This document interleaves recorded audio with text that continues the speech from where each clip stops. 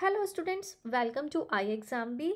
In this video, we are going to discuss past year based questions for phase 1 for RBI Grade B DEPR 2022.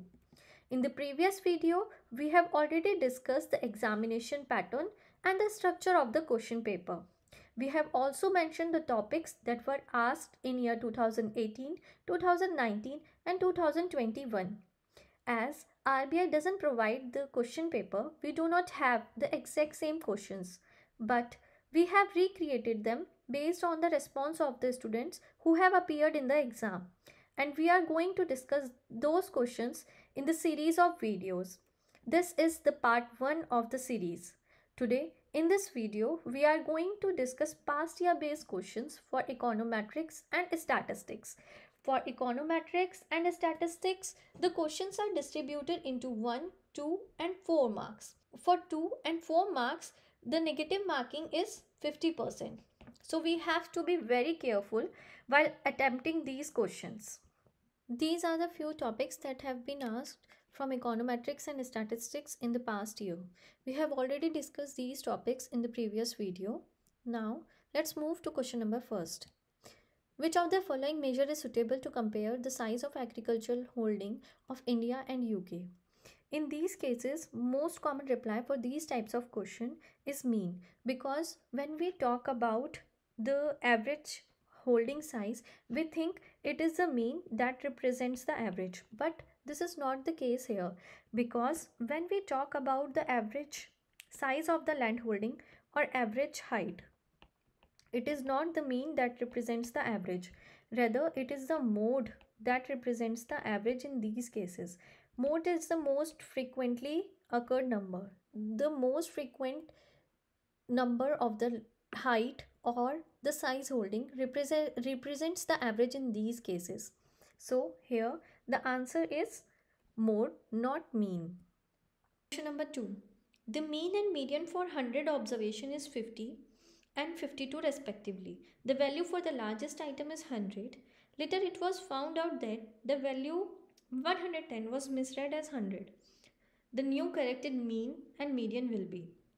So here, first of all we have to see what information we have. The mean is given to us, that is 50. Median is given to us, that is 52, and number of observation n is given to us, that is 100. So there are 100 observation like n1, n2 till n100. 100th observation, that was 110, it was read as 100 and the whole thing was calculated based on this 100. Now we have to find the corrected mean and median. How we should find the mean? What is the formula for mean? We have for mean, we first of all we find the sum of the observation and then we divide it with the number of observation. First, to find the corrected mean, first of all we have to find the sum of the observation. That will be old sum of observation will be n into mean, that is 50 into 100. 100 is number of observation and 50 is mean. So it will be 5000. Now new sum, what should be the new sum? If we subtract 100 from it and if we add 110, then we can find the new sum, that will be 5010. Then how to find the new mean?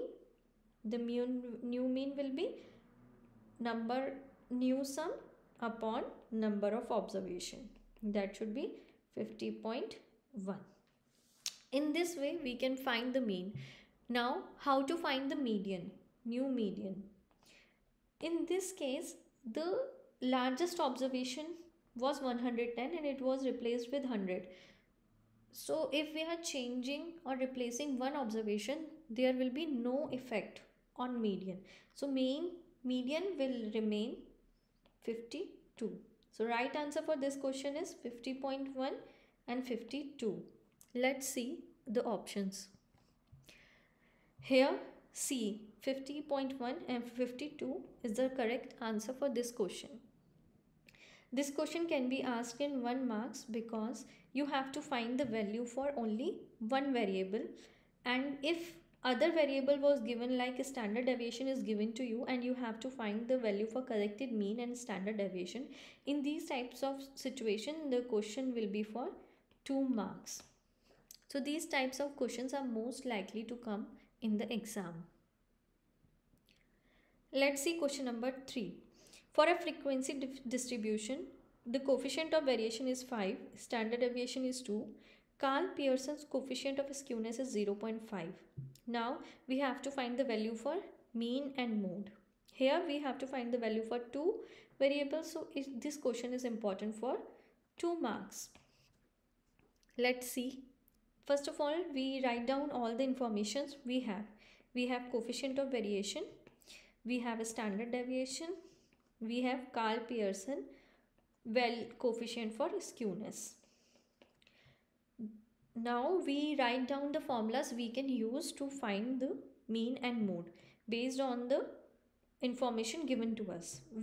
First of all we write down the formula for skewness, coefficient of skewness, that is mean minus mode upon standard deviation. We have to find mean and mode both, so we cannot use this formula right now. The another formula we can use here is coefficient of variation, that is COV, coefficient of variation, is equals to 100 into standard deviation upon mean. So here mean will be 100 into standard deviation upon coefficient of variation. Putting the values of the given variables, standard deviation is given 2, coefficient of variation is 5. So mean will be 40, right? Now let's use this value and put it in this formula to find the value for the mode. Skewness of coefficient is 0.5, mean now is 40. We have to find the value for mode, and standard deviation is given 2. So 0.5 into 2 is equals to 40 minus mode, then mode is equals to 40 minus 1, that is 39. So the value for the mode is 39 and for the mean it is 40. Let's see the options. Here mean is 40 and mode is 39. So option B is the correct answer. Question number 4. The mean and standard deviation of 100 observation is 50 and 10 respectively. Which will be the new mean and standard deviation if the each observation is multiplied by 3? So what happens here? If let's say there are 100 observation like n1, n2 until n100, the mean and standard deviation are given to you. Mean is given 50, standard deviation is given. Now what happened? Each observation is multiplied by 3. So in spite of n, it becomes n3, n1, 3, n2, like that till 3 and 100. So now what should be the new mean and standard deviation in these cases? It is a very simple question, and now we see what should be the case. For mean and standard deviation, the cases are different. If we add, subtract, multiply and divide each observation with a certain value, new mean can be found out by applying the same operation to the old mean. Same operation. Okay. In this case, you are multiplying each observation with 3. So new mean will become, we have to multiply the old mean, that is 50, with the same operation, that is multiplied with 3. So it becomes 150. But what happened in this case of a standard deviation? There are two cases here. For addition and subtraction, no change. Okay. But for multiplying and dividing, we have to apply same operation on the old value to find the new value. So here we have to multiply with 3. So 10 into 3, that is 30. So 30 is the new standard deviation and 150 is the new mean. So option C should be the right answer for this question. Coming to the last question for this part, the mean of two samples size 50 and 100 are 54.1 and 50.3 respectively. The standard deviation of these samples are 8 and 7. What will be the value for the combined mean and combined standard deviation? Important for 2 marks, and these are simple because these are directly formula based question. For calculating the combined mean and standard deviation, there are two simple formulas, and putting on the values given here, you can easily calculate the value for the combined mean and standard deviation. For mean, let's see. For mean, the formula is n1 x1 bar plus n2 x2 bar upon n1 plus n2. And here what is given? N1 is given to you.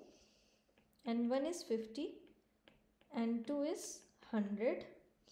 X1 bar is given to you 54.1 and X2 bar is given to you 50.3. Then you have the value for standard deviation. Sigma 1 bar is 8 and sigma 2 bar is 7. By putting the value for n1, n2, x1 bar and x2, you can easily calculate the value for the combined mean, that is denoted by x bar. Let's see what is the formula to calculate the value for a standard deviation. Here for two series, the standard deviation for the combined one can be calculated with 1 upon n1 plus n2, then n1 sigma 1 square plus d1 square plus n2 sigma 2 square plus d2 square. After calculating the value for sigma square, you can easily calculate the value for this sigma by taking under root of it. Here you have the value for n1, n2 and sigma 1, sigma 2. But you have to find the value for d1 and d2. How to find the value for d1 and d2? d1 is the difference between the mean of the first series and from the combined mean, and d2 is the difference of the second series from the combined mean. So once you find the value for the combined mean of the combined series, you can easily calculate the value for d1 and d2. And using all these value and putting these into this formula, you can easily calculate the value for the standard deviation.